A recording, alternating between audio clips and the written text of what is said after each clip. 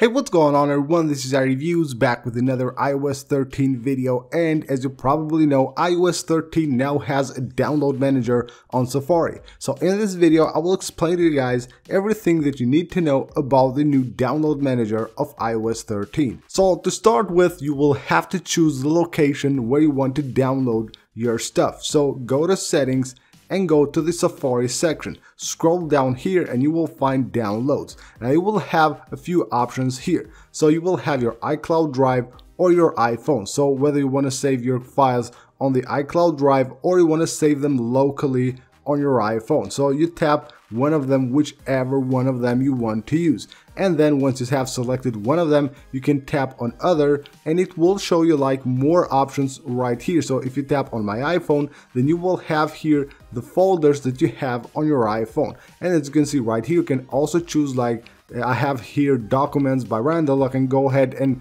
basically save my files there if I want to, or I can choose any of the folders here. If I want to have like another folder, I can tap right there and add a new folder to which I will save my files that I download on my device. Now if you want to choose the iCloud drive, you will have the same here. So you will have all the folders. You want to add a new one, you can just tap right there and you can add a new folder and choose where you want to save your downloads. So it's as easy as that, setting the location where you want those downloads to be saved. So you will have to do this before you start downloading stuff from Safari and then you don't know where to find them. So go ahead, go to Settings, go to Safari, go right here to Downloads and just pick where you want to save your downloads. So you will see right there on my iPhone, and underneath there it says the name of the folder. So once I go to the Files app, I can just go to my iPhone and I will have downloads right here. So I know that that's the place where my downloads will be saved. And then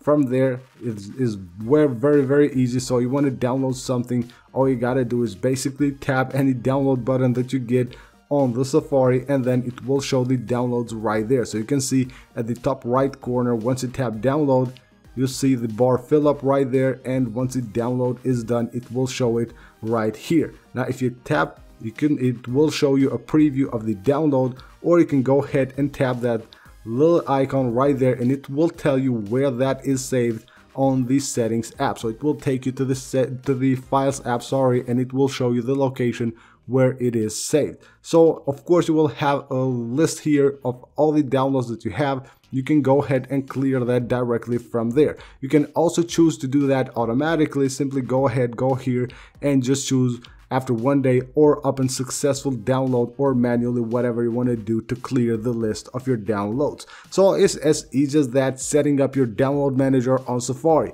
Thank you guys for watching. I hope this video was helpful. I hope you guys enjoyed it. Go ahead and leave a like if you did, and I'll see you on the next one.